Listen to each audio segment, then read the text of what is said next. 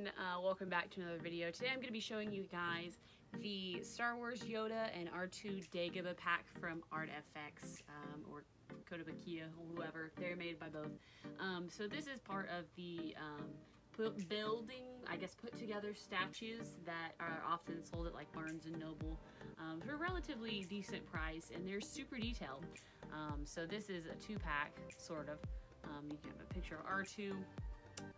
It's both R2 and Yoda, and you also come with a holographic Yoda.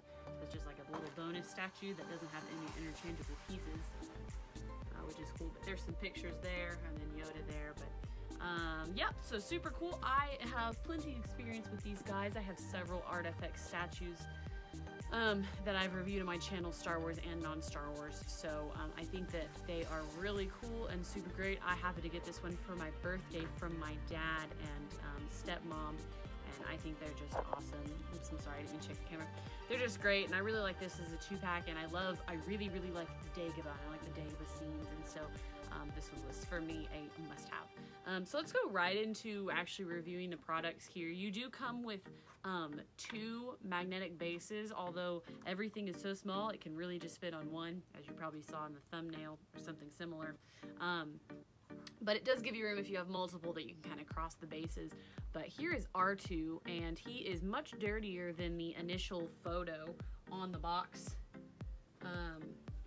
Maybe it's just the paint. Let me see if I can turn it around in one hand. There we go. I don't know if you can tell.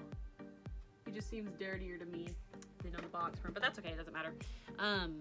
He overall though is just fantastic. He's got a rotating dome, and then his legs, if you're familiar with the astromech droids, can be taken apart. They can be taken out and actually put this way, and he comes with some interchangeable pieces. So he comes up with a rolled up middle leg, so he can stand straight up if you wish.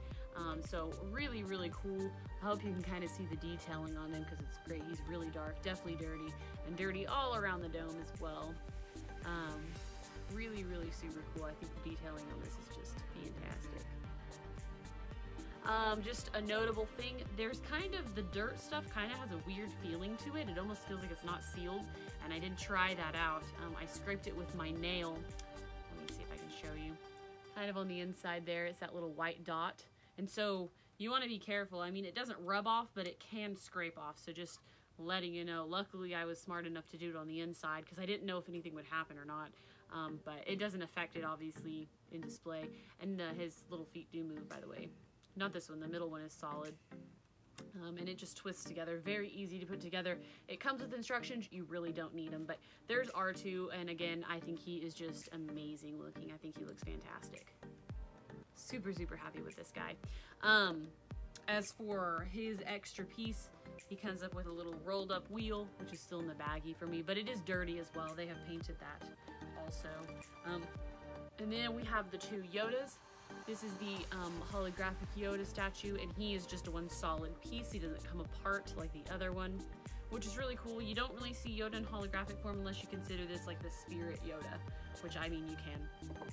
And they are the exact same size. Here is the interchangeable Yoda, whom I think looks great. His little necklace is an add-on. Sorry, I didn't mean to stick my finger there, but his little necklace is an add-on piece. As you can tell, it's not quite settled into his outfit. And I have just his concentration face on, like when he's lifting the X-Wing out of the swamp, and he's got a force arm. And there's lots of little details on this Yoda that I never noticed before, like how his sleeve is torn right here, which is super cool. And then his other arm is holding the cane. And I think he just looks great all around. And he too fits on the magnetic base. He has magnetic feet. The little statue does not. And so in terms of size comparison, I believe they are scale. So really cool. I think he looks great.